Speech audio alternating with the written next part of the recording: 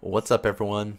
NanMan here, and we've got another modern meta breakdown video. So last video we talked about Death Shadow and what happened after Lurrus was banned. Now we're going to look at another deck and how it's starting to change based on the Lurrus ban. That's right, we're talking about Hammer Time.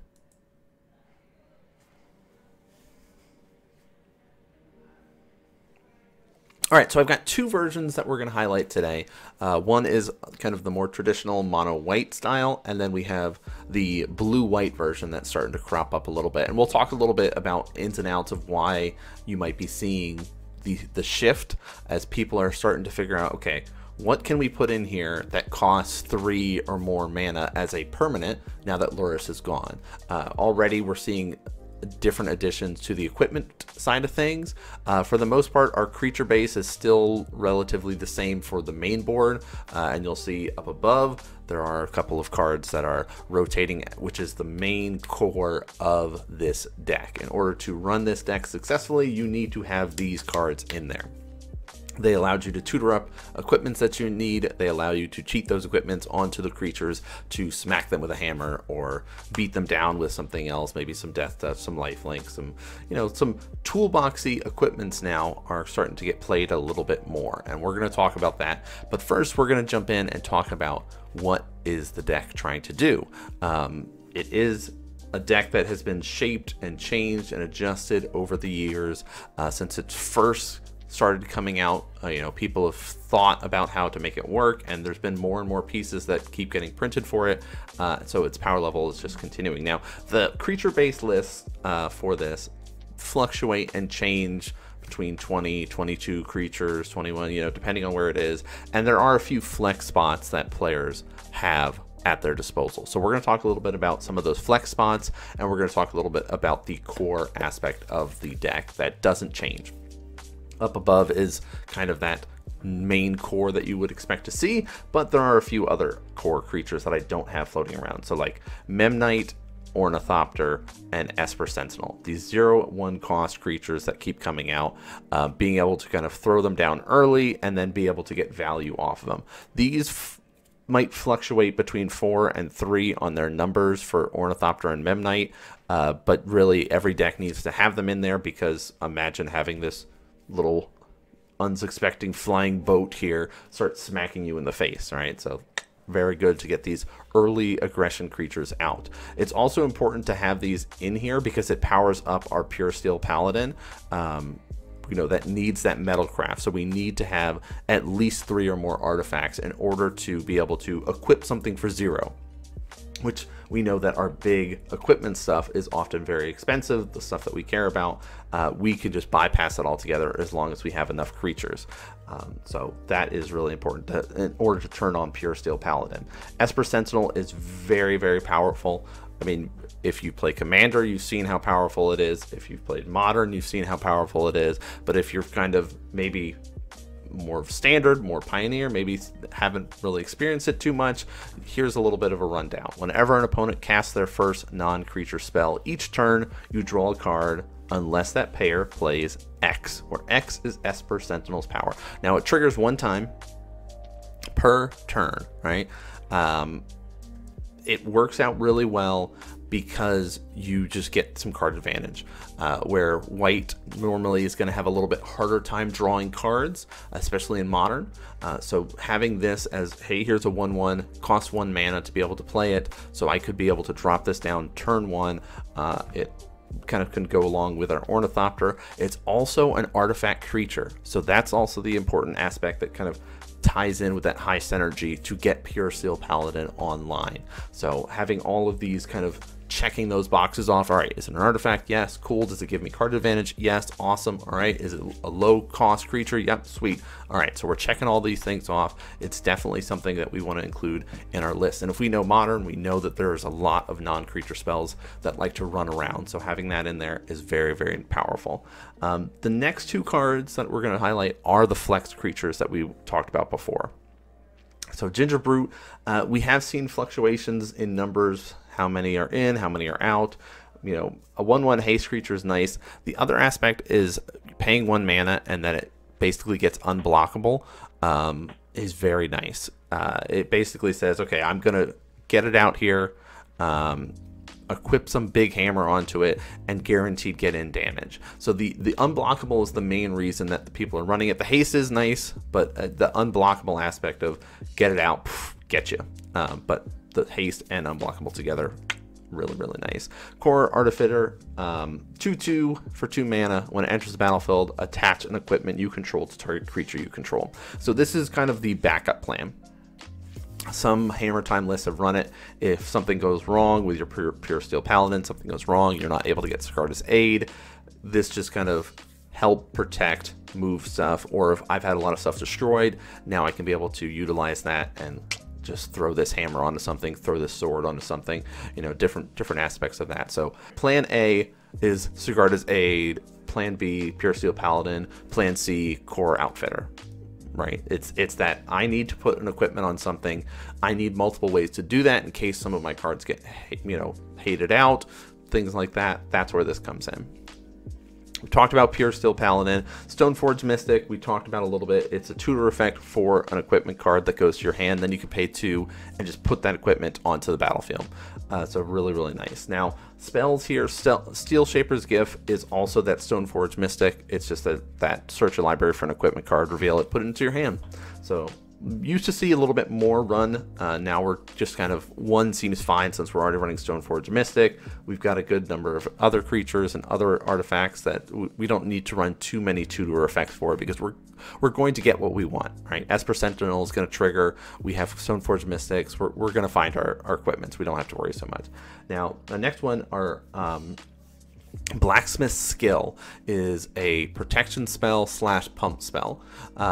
Because the deck is very much reliant on I'm putting something on an artifact creature and I'm going to hit you with it. Having a little bit more protection helps out when people are like, all right, I equip this, I'm going to swing in. Cool, here's my removal spell. Just a little bit of safeguard. Think of similar to an infect player that wants to hit you, right? Maybe I have my Inkmoth Nexus activated with a hammer attached to it and I'm swinging in. Well, if you have that one removal spell to get rid of my Inkmoth Nexus, I've got my Blacksmith Skill to kind of protect it. Gains hexproof, indestructible until the end of turn. If it's an artifact creature, it also gets +2/+2. This is one of those that you might see fluctuate. I like the addition in here. Some people are running 1, 2 main board. Some people are running them in their sideboard. It's perfectly fine and reasonable, and you should expect to see these if you're playing against the Hammer Time list. And if you were playing the Hammer Time list, it should be somewhere in your 75, I believe.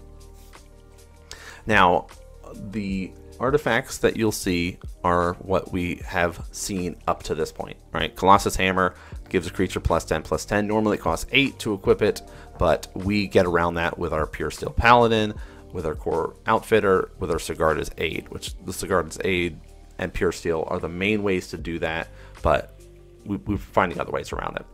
Shadow Spear is in here as well, that +1/+1 trample and lifelink, really cool. Also can get rid of hexproof and indestructible if need be. Springleaf Drum is a kind of mana ramp here. And then we've got our 3-cost stuff. All right, so our Nettlecyst, it's a living weapon, so when you play it, it basically is a creature. It creates that 1 or that 0/0 germ, and then it's attached to it. But it gets +1/+1 for each artifact or enchantment you control. Think kind of our old school artifact style of play with cranial plating. It's like that. But this also counts artifacts and enchantments, which we are running things like Sigarda's Aid, so just that little bit of extra boost that we might get off of it is really nice. Normally it costs 2 to equip, just very similar to cranial plating. It does cost a little bit more to be able to cast. So having 2 of these in here, again, having an Ornithopter and just flying with a Nettlecyst, all right, you're dealing a lot of damage. And you don't have to worry so much about hitting someone with a hammer because you have this, and it's a big enough clock that people are going to have to be scared. The other addition that we're starting to see a lot more of is Sword of Fire and Ice. And this is very, very specific of running this over a different sword, right? Feast and Famine is phenomenal, being able to untap your lands, being able to make your opponent discard, doing things like that, but it's not good in Modern. Right? It's a really great card if you're playing in Commander stuff, but where Sword and Fire and Ice is very specific to what the meta is. You know, we see that Murktide is coming back with a vengeance. That red-blue powerhouse that exists is saying, you know what? Now it's our time to shine again. Let's come back. So having something that gives you protection from red and from blue is really, really great. It gives us that card advantage again that we're looking for off of Esper Sentinel, and it can be able to do 2 damage to target creature or player. So being able to ping off maybe blockers, being able to just do more direct damage and increase our clock. So Sword of Fire and Ice is going to be a mainstay in the main board of Hammer Time decks going forward, as long as that Murktide Izzet style deck is going to be existing. So that's really important to know is our shift. Now that Lurrus is gone, Sword of Fire and Ice is in here, Nettlecyst is in here. You know, we're not going to get too much into the lands, other than you should know that there are those sack lands, Horizon Canopy, Silent Clearing is in here, Urza Saga to help us tutor up some of our, you know, 0 or 1 cost artifacts. So this could be some creatures that we might need. This could also be some things like Shadow Spear, right? So it does have ways for us to be able to help out Springleaf Jump, depending on where we want to go for things. Now let's shift gears real quick. I don't want to spend too much time in Sideboard other than, hey, you're going to be running removal. So, you know, March of the Otherworldly Light is in here. We've got another sword in here, Sword of War and Peace. We've got some protection from red and black. We've got some silence, right? Pithing Needle. Basically, it's like removal and protection is how your sideboard shaped up for this mono white list. Now, switching gears real quick, let's look at the blue-white list and see the differences. There's not too many, but there is some that we need to highlight and, you know, talk about real quick. So here's our blue-white list. A little bit different. You can see our Burton Forge Tender here. So this is very specific to the meta, right? Okay, we're seeing that Murktide list is coming up scary, scary, scary popular. Everyone's running red and blue stuff. How can I deal with it a little bit more? Well, this is that meta shift, right? Lurrus is gone. How are people going to be responding? How are they going to shift and change and adapt? Well, here's one of the ways. So much more red and blues running around. Let's start running more red hate in the main board. I talked about how Sword and Fire and Ice is going to be a mainstay in the decks now. This might even be specific meta choices for specific players. All right, so you're adjusting, saying I'm shaving off of Memnite to do this, which can be a little bit risky because you're having to force yourself into different avenues to make sure Pure Steel is online. Now, this is also running a little bit more protection main board by running Giver of Runes in here. So just saying, I need more protection to keep my creatures alive. And so it's a little bit more of that save everything. That's my game plan. Lots of low cost creatures that are going to be able to protect me and help keep me alive in here. Reality Chip is in here, which was the main reason why people were saying, okay, blue-white is the way to run Hammer Time. The main thing is because of that reconfigure cost, it's basically an equip cost, and you can get around that with Pure Steel Paladin with Sigarda's Aid, that you can just equip it onto something, and as long as that is equipped or a creature, right, you can play lands and cast spells from the top of your library. So that just gives you so much more access that you didn't have before in that pure white version of Hammer Time. So this is a really cool way to kind of adjust. You see people are running like a one of in here. They're not going over the top with this plan. It is still a great game plan to be able to kind of give us access to more and thin out things a little bit more, because you say, well, now I've got cards on the field, cards in my hand, and now I've got cards on the top of my library that I can mess with. Our artifacts are very similar, right? We've got our Nettlecyst is in here, our Sword of Fire and Ice, but Cauldron Complete is back in the list. Now this is one of those cards that we saw a lot of experimentation with Stoneforge based decks when it was first announced and spoiled and came out. People were really trying to jam it in, figure out how it works. I mean, a 5/5 indestructible creature with haste, right? Is very powerful. It's got first strike, it's got trample, and when this creature deals damage to a player, exile that creature. It's a living weapon, so it comes out as a 5/5 already, and then if you have Pure Steel Paladin online, if you have Sigarda's Aid, now whatever powerful creature you have also gets +5/+5 first strike, trample, indestructible, haste, and being able to exile creatures when it deals damage. So to that creature, that is. So I love Cauldron Complete coming in. I think that Loris being gone has opened up more avenues for the Hammer Time decks to be able to sit here and experiment and play around and find what artifact equipment style package works best in the meta. And you know, we know guaranteed sort of Fire and Ice is staying.